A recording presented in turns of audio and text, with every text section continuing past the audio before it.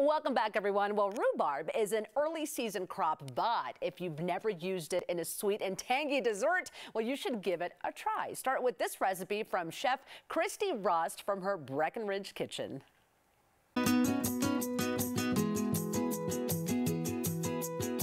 Hi, I'm Christy Rost, coming to you from my Swan's Nest garden. My rhubarb is always the first thing to sprout, right after the snow melts and long before I can plant seeds in the veggie garden. Today, it's ready to harvest, so I'm going to make a scrumptious cherry rhubarb tart. The first step is making the pastry, so I have 2 cups of all-purpose flour in here, and I add 2 tablespoons of sugar, a teaspoon of salt, and mix this up briefly in the food processor. Then I add 3/4 cup of unsalted butter, and it's ice cold, and that's really important. The ice cold butter is what helps make the pastry really tender. Put the lid back on and pulse. So I want to make the butter into real small pieces, about the size of a pea. Then I add 4 to 5 tablespoons of ice cold water. There we go. And again, I'm going to pulse this.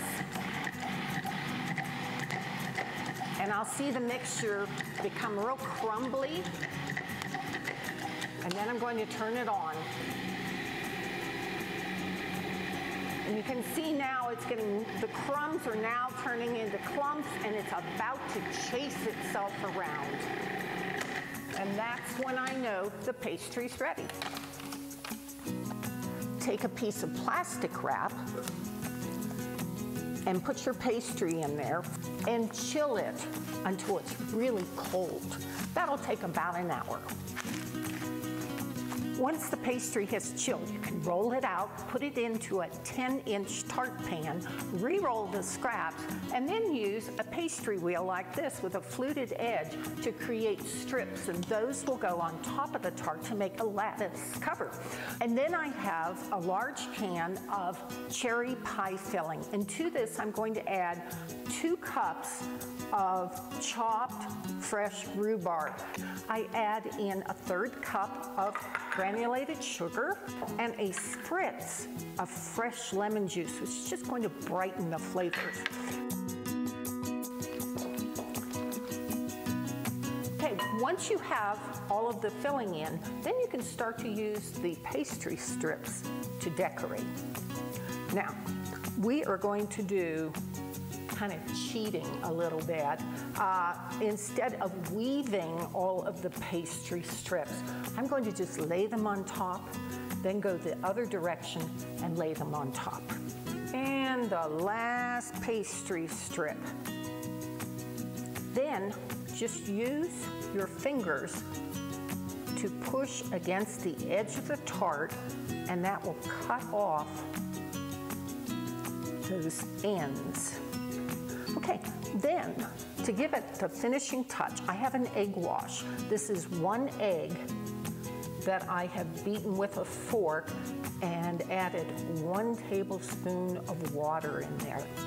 In the meantime, I have preheated my oven to 400 degrees, and this will bake for about 35 to 40 minutes. The finishing touch that bakers use is sparkling sugar, and it doesn't melt in the oven. So into the oven this goes. When fresh rhubarb and canned cherry filling are as close as my garden and pantry, it's easy to create this beautiful cherry rhubarb tart. Take care, stay safe, find the joy.